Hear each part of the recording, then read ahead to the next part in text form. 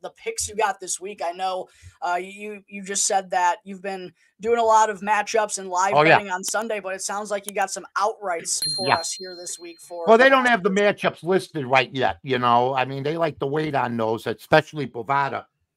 But I've really enjoyed picking on looking at some of these golfers. And the way I look to read odds, I look at popular names, okay? And I look at certain guys that are favorites of the fans, and so does the bookmakers, okay? A guy that I bet against all the time, but people love him because he poured beer on himself at the Waste Management. You're going to hurt Ross's feelings here. You're going to hurt Ross's feelings. Is it Damon? It is Joel Damon. I bet against him because people love him. They go to him. He gets his butt kicked a lot. He does one-on-one matchups. He loses. I pick out certain guys that I think have the name, but don't have the game to match. Have 3-day games out of 4. That's how Rory's starting to become. Rory's starting to become a 3-day player. Rory at his peak was a 4-day player. Now, it's usually the first round, or maybe the second round. He can't put 4 good. He's a great golfer, but it just seems like, guys, he can't put 4 together, and I don't think he ever will. And that's been a huge problem for him at Augusta, actually. I think he's shot in the last 5 or 6 years. I think he shot under 70 just one time in the first round. Like, he's only been able to string together 3 rounds and hasn't been able to do it for the full tournament. So, but Rory, like you said, he's going to be popular. He's going to be popular. It's Rory at Augusta. People want to see him compete the career Grand Slam, as he's been trying to do for the last 10 years. He's also gone on a drought in major championships. But yeah, Mike, who you thinking this week in terms of your outrights? I know you're going to get some matchups later on in the week. I'll tell you what, I like, there's certain guys that have been touted that haven't done crap yet. And I'm just thinking that I think a couple of these guys will come up. The reason I see this is I think Ludwig Aberg has played well, but he has not done what people have, he's the next big thing and everything else. Yet I see that he's 9th favorite at plus 3,000. You put couch change on him, $25, $50. You could win $1,500, or you could play. I think he's definitely a top 20, a top 10 type of guy. I stay away from Rory. That's all the hype. The Golf Channel's praying. They're on their knees during commercials. Rory, please, Rory. Rory, we love you. Don't you think Rory McIlroy? It's so good. Yeah, what's with the English-speaking girls do? I don't need it. Rory McIlroy, Scotty Scheffler. Hey, they got their names, but Rory McIlroy and Jordan Spieth are the first 2 guys that I'm not taking.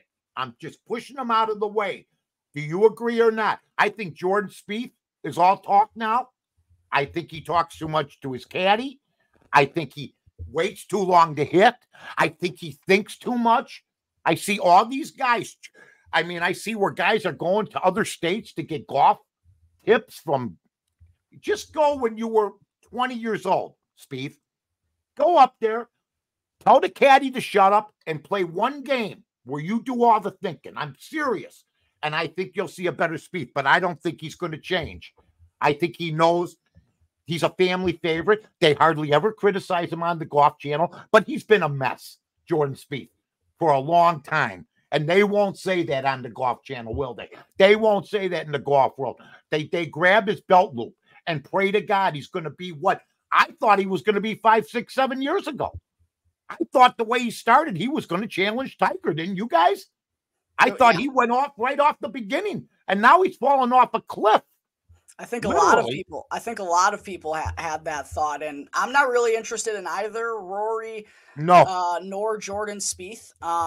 Rory more so for the number that he's at. I just don't think I can get to him at 10 to 1. How many years has it been since he won a major? 14? 10. It's been 10? Since 2014. It's been 2014, since 2014. That's it. But yeah, me and Ross literally talked last night about Jordan Spieth, like kind of almost in the same way that you talked about Rory, but instead of it being like 3 of the 4 rounds, it's like Jordan can't put his entire game together for a whole tournament. Like his driving's good one week, but his approach is really bad. His putting is a disaster one week. Like there's just inconsistencies in different areas of his game. And people are just, like you said, just going to be on Jordan Spieth because he's Jordan Spieth.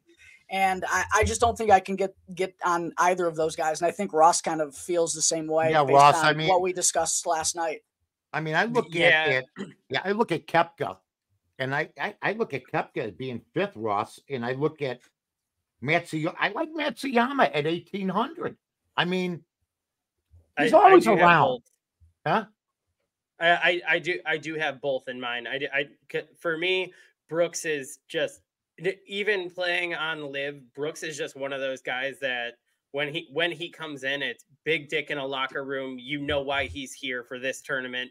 He is going to show up. He always has, always will. Where it's just hard for me to throw him out, regardless. Agreed. Regardless that he's playing 54 holes over on Live, and we're switching back to 72. He is just one of those people for me that whenever he shows up, you know that he is going to give his best and be in contention somehow. And I'll tell you what, you're right. He's fifth right now at plus 1,800. That's a good bet. He's hungry. You know that he misses the adulation. Another guy, Neiman. He's eighth right now at plus 2,500. He's a guy I'm going to put some money on. I mean, hasn't he been missing in action? I mean, the kid needs a sandwich. He needs to put on some weight. But he hits the crap out of the ball. And yet I look at the odds, and he's ahead of guys like Hovland, Finau, Wyndham Clark, Patrick Cantlay. Neiman's one of my picks. They must know, the odds makers, that even though he's been struggling, Augusta is made for certain players, and he seems to be one of them. Yeah, it feels like Neiman, because of what he's been able to do on Live in the last 8 months, he's the biggest winner there. But it's been it's been since February since he got his last win, I believe. Yeah. Ross, did he win? Yeah, that was at the AT&T Pebble Beach.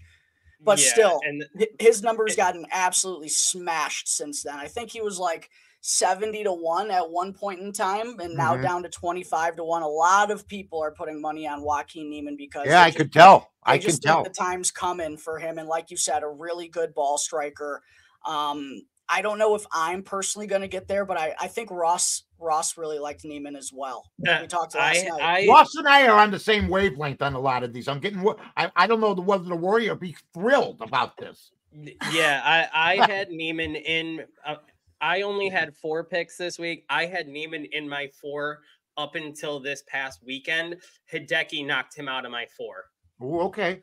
Hideki's been playing so good. I mean, since the win at Riv, it just like that Sunday flipped a switch in him.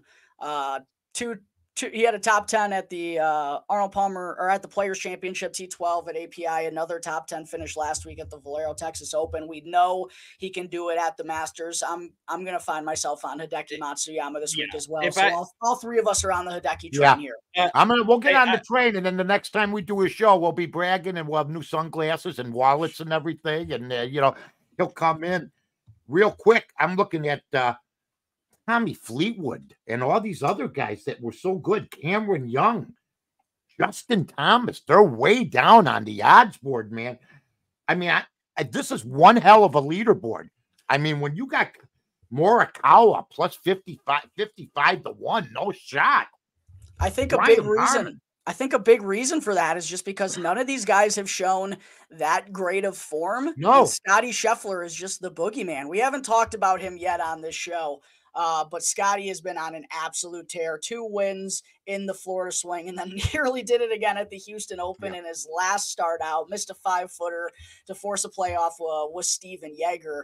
4-1 for Scotty Scheffler. Mike, I'm not personally going to get there as someone who bets on the PGA Tour week in and week out, but like to other people who may be just like betting for this week because it's the Masters, I think like Scotty Scheffler at 4-1 is probably good value for the average bettor. Like, he's probably going to be there on Sunday. You're going to have something fun to watch during the final round. Like, he's going to be inside the top 5 somewhere. It's just whether or not he's going to get it done. But it doesn't sound like you're going to have part of that Scotty Scheffler 4-1 action. I love Scotty Scheffler. Here's the deal. Him and Sam Burns are wifeless this week and staying in the same house that Dustin Johnson fell down the stairs at and ruined his career. That's it. I'm done. Not doing it. That's all I got to say. I mean, I know you're focused on the Masters. Okay. You're the #1 golfer in the world. But I don't care. When you're with the wives, nice little dinner, have a little glass of wine. You know what I mean? When you're with your buddies, you're doing somersaults over the sofa. You're messing around. Dustin Johnson fell down a flight of stairs. And it was all guys messing around. So I'd like to say Scotty Scheffler is such a big favorite because Rahm is second at 1,200. Yeah. At plus 1,200. Scheffler is plus 475. So the only thing I'm worried about is he's hanging with Burns, who can't make a dent, in the tour. But he's on the lead. He's there. He's about 55-1. And he's staying with a buddy. That's the only thing that I'm worried about. I know that Ricky and Spieth and all those guys used to rent a house, which had to be a blast, But you would think, you know what? I think Scheffler will be responsible. I think he's a great pro. And I like that he's favored over Rahm. And you guys brought up a good point. I'm anxious to see what the 54 to 72 holes, the difference. I know they're going to play, but I got to believe the PGA golfers are conditioned better right now than the guys that wear shorts and almost hit a lady in the head who's in by the green with a blanket in live.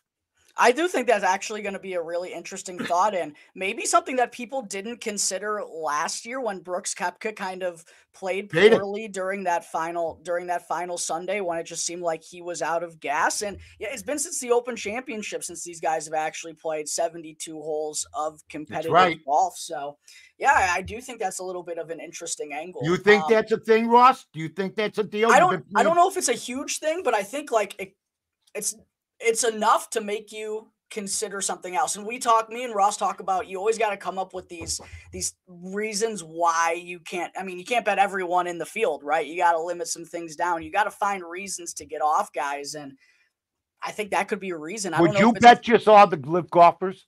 There's a way you could do this. Bet 5 PGA golfers or bet 5 live golfers, whether it's top 10 winning.